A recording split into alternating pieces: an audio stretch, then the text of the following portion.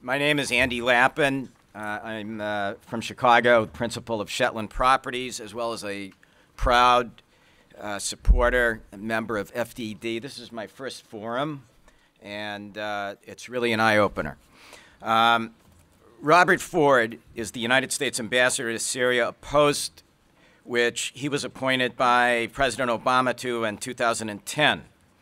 Though Ambassador Ford was recalled to Washington in October 2011 due to threats to his safety amid the Syrian uprising, he continues to serve in the U.S. Foreign Service. Ambassador Ford attracted the ire of the Syrian regime for his outspoken support of the revolutionaries fighting to overthrow it. He famously visited Hama, where Bashar Assad's father, Hafez, slaughtered 20,000 civilians in 1982. He also paid his respects at another one of the Syrian regime's mass graves at Jisr ash-Shugar. I'm sure he'll correct me on that pronunciation.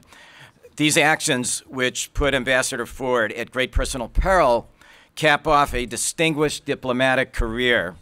Ambassador Ford entered the Foreign Service in 1985. In the course of his work, he has been stationed in posts across the Middle East and Africa, from Izmir to Cairo to Algiers and Yaoundé.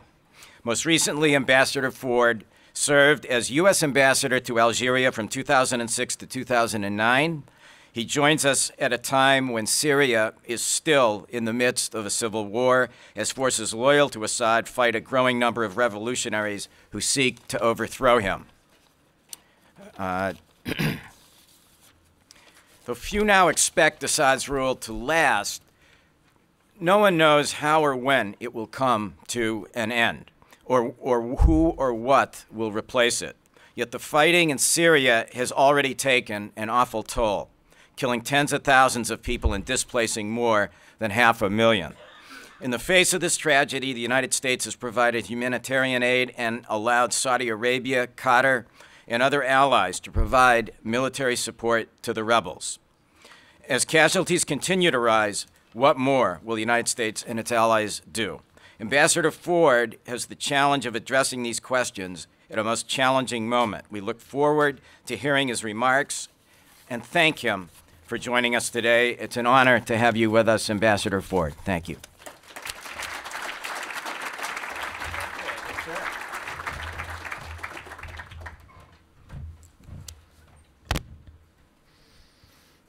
Good morning. It's very nice to be here. Let me thank Andy for that very kind introduction, and I'd also like to thank John Hanna for inviting me here to talk to the Foundation for the Defense of Democracies. John and I go back to some years back, John, when we were in Iraq together.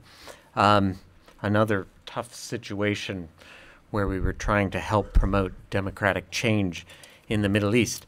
I'm only going to talk for about 10 minutes, and then I'd welcome some questions and a little more of a discussion instead of just listening to me drone on.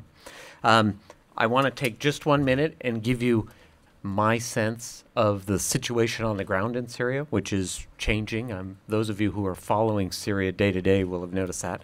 The armed opposition groups, the Free Syrian Army, has made substantial gains on the ground over the past weeks, and in particular in eastern Syria has removed most of the government presence all the way up to the provincial capital of Deir ez-Zor. This is the province in the southeastern part of Syria that borders Iraq. The Syrian regime has also had to pull out of the Kurdish areas in the north and northeast.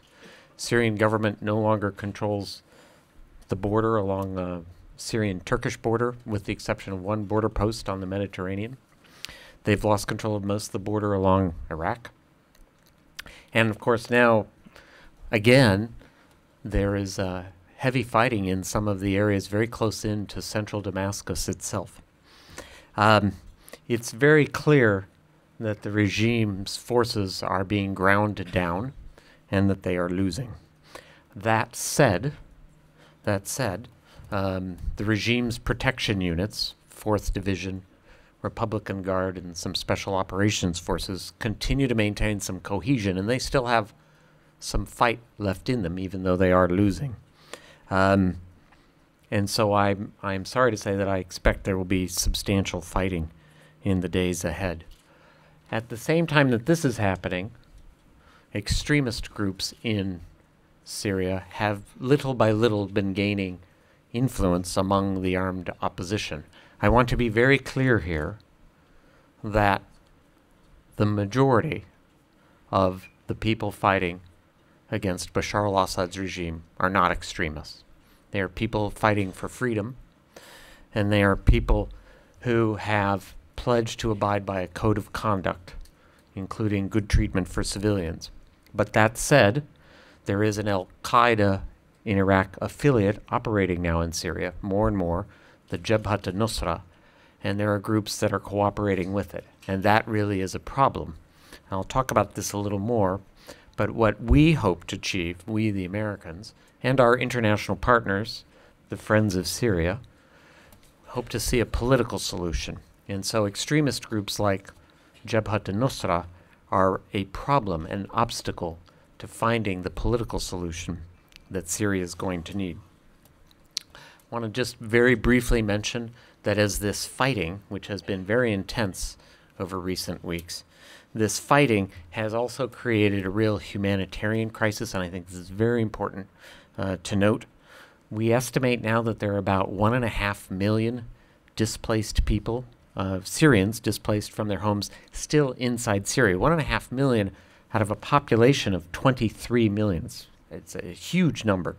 And in addition, there are roughly 470,000 Syrians who've had to flee their homes and leave Syria. And they are now principally in the neighboring states of Turkey, Lebanon, Jordan, and Iraq, although there are Syrians who've gone as far away as Libya to seek refuge. And this is causing a problem both for resources in countries such as Jordan, Lebanon, Iraq, and even Turkey, to provide the resources to care for these people. And all of these neighboring states are to be praised for their efforts to help these refugees. But it also causes instability, and you have seen the little skirmishes, for example, on the Syrian-Turkish border. So, real quick, the Americans, what are we doing? I've already said we strongly support. We see the only way out of this Syrian crisis is ultimately a political solution. A political solution. Want to be clear. We think, and we have been saying since August of 2011, that Bashar al-Assad and his clique must go. I want to be very clear about that. And today, Secretary Clinton is meeting Sergei Lavrov and the United Nations and Arab League Joint Special Representative, and they will be looking at how to move a political solution forward. But we are very clear. Bashar al-Assad must depart. He does not have a role in this political transition. At the same time that we are working on a possible United Nations Russia track, seeing if there's any possibilities there. We don't know if there will be or not. It's been blocked here to date by 3 vetoes from Russia and China. We have been working a great deal with the Syrian opposition. And so your forum's topic about dissidents and dictators, I think, is quite timely, at least for those of us that are working on Syrian issues. Syrian opposition started out as a very peaceful movement. It basically started out with Syrians demanding what I would say respect for very basic rights and their dignity. The very first demonstration in Syria was in a market called El Haria Market. People like Rafif and Amar Abdul Hamid will know it. And it basically started because a policeman beat up a motorist who didn't understand a contradictory traffic command from 2 policemen who didn't coordinate amongst themselves. The motorist got pulled out of his car and beaten up. People saw it and gathered, and this was on February 17th, 2011, and they said the Syrian people, the Syrian people will not be humiliated. It's about dignity. Fundamentally, this started as an issue about dignity. Peaceful protests, and the government, Bashar al-Assad's government, responded with terrible force. And we've seen now what's happened, 40,000 dead, and the number is climbing. So When this peaceful protest movement confronted horrific violence, torture, arrests, tens of thousands arrested, and was under the pressure of the Syrian government not to organize, it became very difficult for the Syrians inside Syria to organize on a national level. And so these incredibly brave and courageous people who, frankly, risk death and detention in conditions that we cannot imagine, it was very hard for them to work at a national level. So the protest movement initially was very much localized at town and provincial level.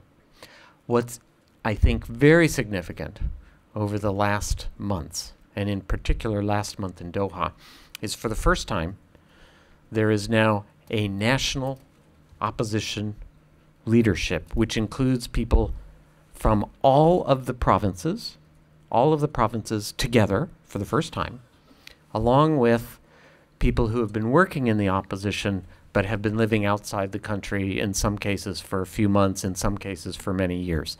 It's the first time you have these people on the inside working with people who've been on the outside in one integrated group, and that is the Syrian Opposition Coalition.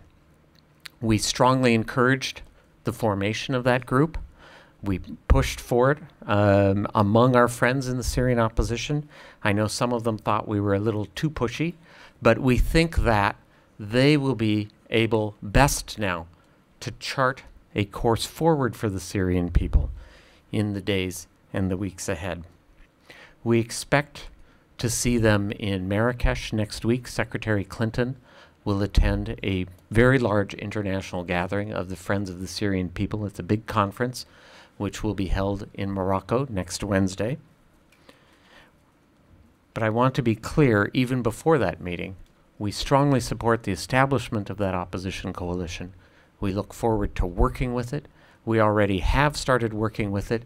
I mentioned the humanitarian crisis. We are working with them already on figuring out how to channel more humanitarian assistance into Syria and how to do it more effectively. The way forward from here, we think, is for the regime to understand that its days are numbered. The fighting in and around Damascus, the loss of control of large swaths of the country will only accelerate. The regime needs to step down now and allow a political process to go forward. The Syrian opposition charted out a transition plan, which is actually very detailed, and it goes through a series of steps. John, I don't know if you've studied it, but they've clearly looked at some of the lessons from Iraq. It charts a course from Bashar al-Assad's departure to the establishment of a temporary government, a transition government, revision of constitution, placing this new constitution to a popular referendum, and then finally, ultimately, national elections for a new permanent government. That was announced in Cairo last July. That is an opposition plan they wrote, they prepared, and we strongly support it. It is a vision which we support. It is also very, very close to the framework that the Secretary of State agreed upon with the other P5 members of the United Nations Security Council, as well as Turkey and the Arab League, what we call the Geneva Roadmap. The two plans are almost identical. That is the way forward for a political solution. When that will happen, I cannot tell you. I can tell you that the regime is losing, that its days are numbered, that is increasingly visible to everyone, and that this transition needs to go forward, and that the Syrian opposition steps to unify its ranks inside the country, as I mentioned, as well as those working for the Syrian revolution on the outside, is a very positive step. Let me stop there. That kind of brings you up to date with where we are. Toby, shall we take some questions? Thank you very much. First of all, thank you very much, Ambassador Ford, for those remarks. I would be remiss if I didn't mention that earlier today. Take this one. I'd be remiss if I didn't mention that earlier today I saw a gentleman here named Zubair, who is a victim, a survivor of the 1988 Halabja chemical weapons attack by Saddam Hussein. I'm sure we all have on our minds this morning the news that Bashar Assad is perhaps preparing to load chemical weapons into bombs. I wonder if you could comment on that before we take our first question.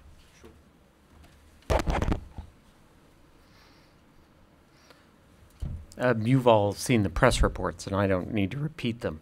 What I would say is that the concern we have about Syrian regime use of chemical weapons is not brand new. Even before I arrived in Syria in January 2011, the United States was concerned about the Syrian regimes having these weapons.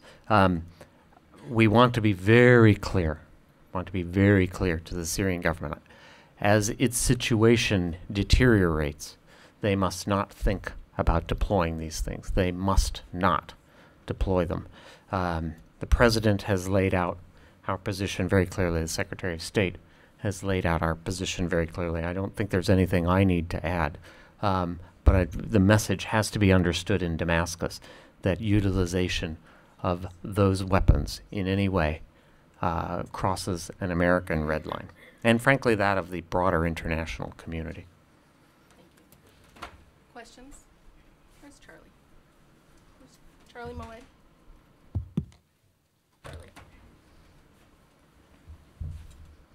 Mr. Ambassador, in 2003 in May, I was in Baghdad, and there were a number of roadmaps.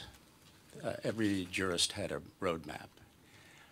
We're heading into another one of those situations where I don't know if the Alawites have developed anybody or a group of people to take over the government. In other words, the morning after, what happens?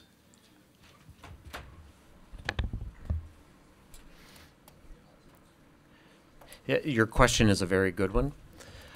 The most important thing right now is for the Alawi community in Syria to understand that they have a place in the future Syria where their community can live in safety, can live treated equally along with all other Syrians, not with special privileges, but also not with special penalties or discrimination.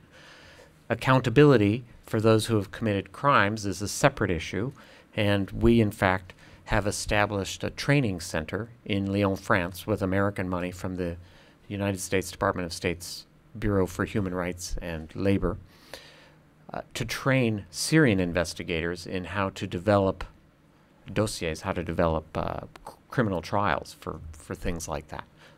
We're working with 7 other countries in that center in Lyon.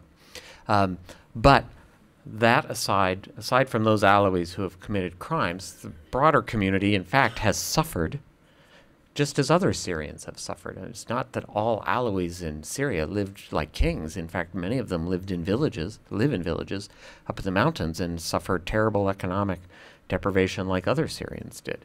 So I think the Alawi community itself is, how can I put it? They are changing. And we see this. Let me give you some indicators.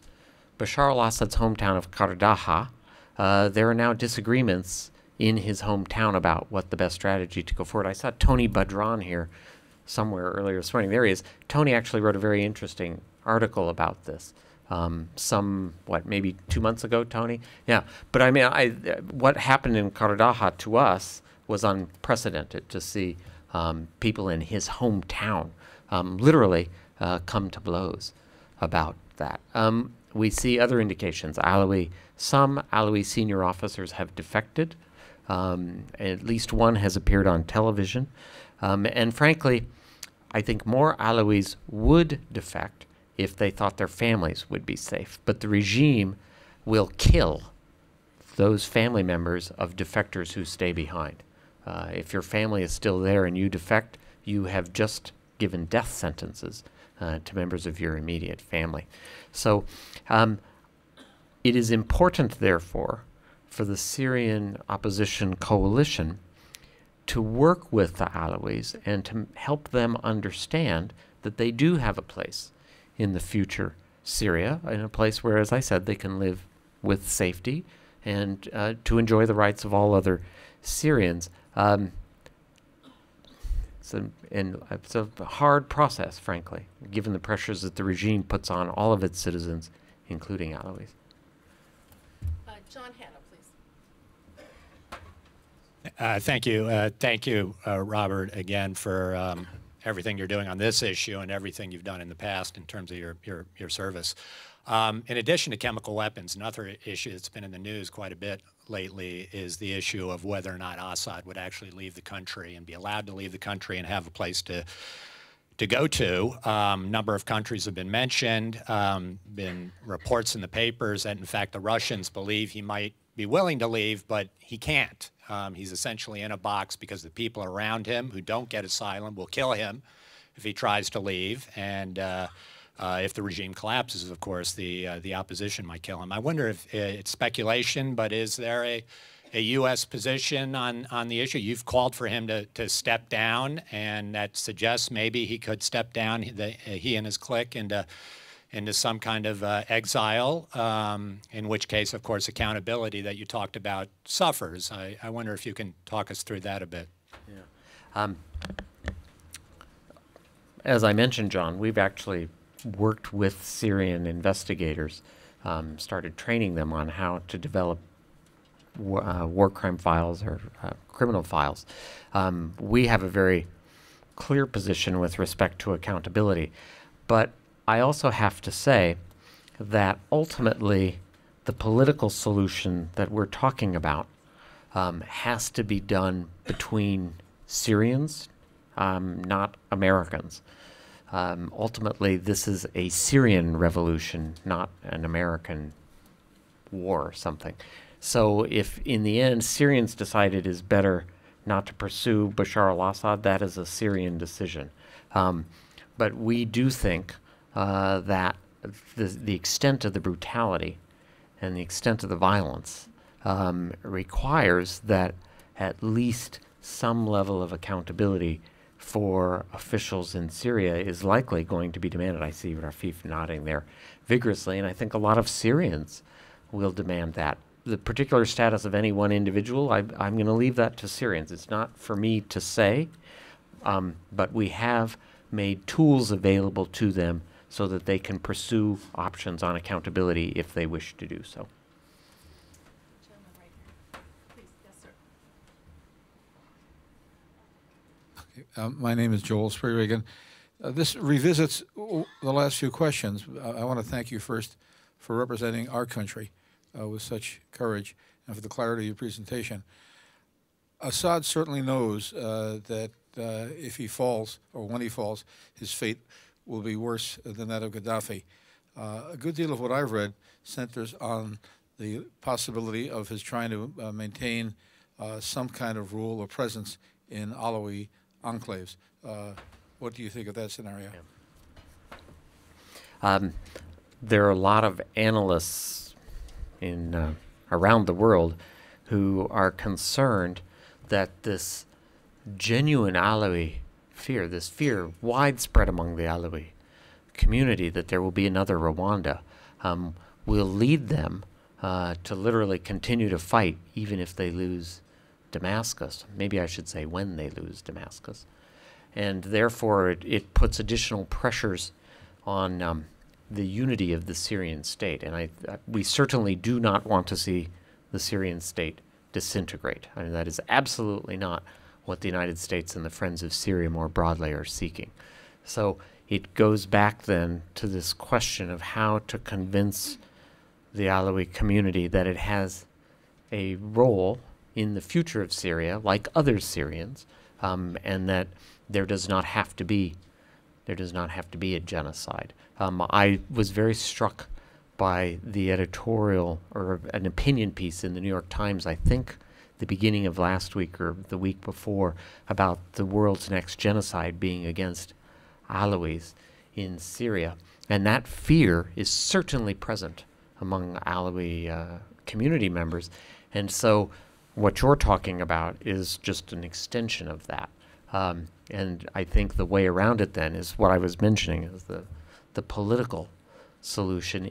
The longer the violence goes on, the more extremist groups like Nusra benefit.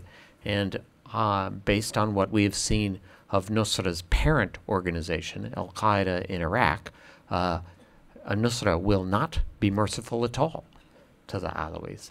And so it is incumbent on us to bolster moderates within the political opposition, which is what we're trying to do. Yeah. I'm going to try to get 2 or 3 quick questions. Sure. Right over here on gentleman in front. Thank you, Ambassador Abdurrahim Fuqara from Al Jazeera. When you say the Syrian regime's days are numbered, is that the proverbial days, or you literally mean days?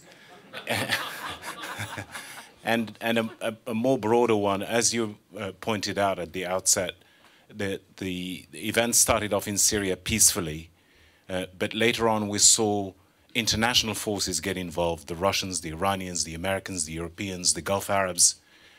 What mechanisms do you foresee for the future of Syria so that the interests of the Syrian people do not get overwhelmed by the interests of these outside forces?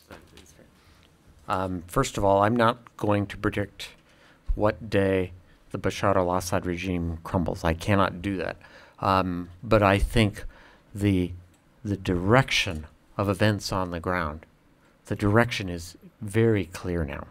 When Damascus airport, which is not far from the city, they have to close it because it comes under attack from armed opposition forces. When armed opposition forces seize the Marj Sultan air base on the outskirts of Damascus, when armed opposition groups seize control of air defense sites inside the outer Damascus beltway, if I can put it that way, the writing is on the wall, as we say. How much longer? I don't want to predict. I'm not a fortune teller. But I think your second question is very important. First of all, foreign intervention in Syria is not new with the spread of the revolution. Iran had a very close relationship with the Bashar al-Assad regime even before this uprising, before this revolution started. The same with the Russians. Going forward, if the Syrian people, and in particular if the Syrian opposition, remains united and presents a common front, the opportunity for foreign countries to exploit differences and to work one side against another is diminished. And that is why, again, I mentioned that the establishment of this coalition in Doha is so important, because it brings them together in a new way that we have not seen before. That is why they are to be congratulated. That is why they must be supported. I mentioned about supporting moderate forces. If we can keep these Syrian leaders united, I think there will be less chance for Iran, Russia, and other pernicious actors, Hezbollah, for example, to intervene in their typically negative way. One question here and one in the back, and then we'll wrap up. Andy Lapham, thank you for your service.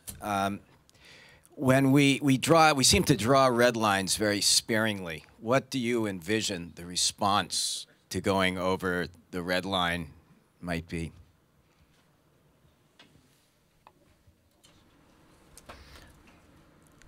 That is a question, Andy, frankly, well above my pay grade, and justifiably so. I'm not elected.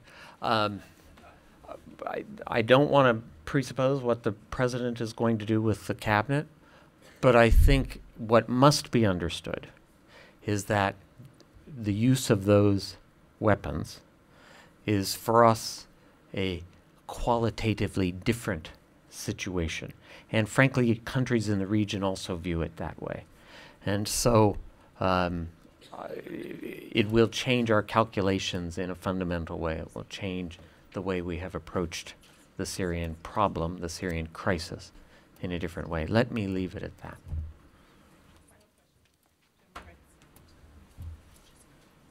Hi, thank you. Cody Akavi with Al Jazeera English. I'm right back here, sir. Oh, thanks. Thank you so much for doing this. A question with regard to Russia. How have you seen, or have you seen Russia's position vis-a-vis Syria change recently you described them as a bit of a pernicious actor, but they might be essential to the political solution that you were talking about. Are they, and have you seen a change in where they might be going with this? Yeah. Maybe I should explain, why do I call their involvement in Syria pernicious? We were all watching these videos of towns being bombed. The Dara Shifa hospital in Aleppo being one of the worst examples of this, hospital that was bombed up in Aleppo, but by no means the only hospital. Many hospitals have been attacked. The equipment that is being used, they are Russian-made helicopters, they're Russian-made jets. I think the Russians have a role in this, and they need to restrain the use of their own military equipment. Stop it. Going forward, we have, I mean, maybe I'm 1 minute back. 3 times we've tried to work with Russia and the other permanent members of the UN Security Council and the other members of the Security Council to develop a resolution that would express the unity of the international community and provide the possibility of applying worldwide pressure against the Syrian regime. And 3 times Russia and China have vetoed that effort. As Ambassador Susan Rice said, when the Russians implement that 3rd veto, we understood then that there was nothing left to be done in the Security Council in the short term, and we would work with our partners outside the Security Council framework. And that is what we have been doing in recent months.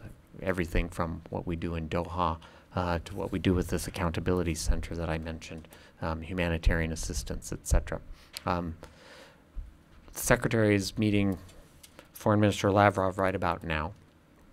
We hope that the Russians will now understand the need not only for a political solution, which they say they understand, but the importance of applying pressure on the sides to get them there. It's otherwise it won't work. I mean, the Bashar al-Assad regime ignores repeated calls from the international community to move, and so we firmly are of the opinion that more pressure within a United Nations Security Council framework, but more pressure ought to be applied. Thank you very much.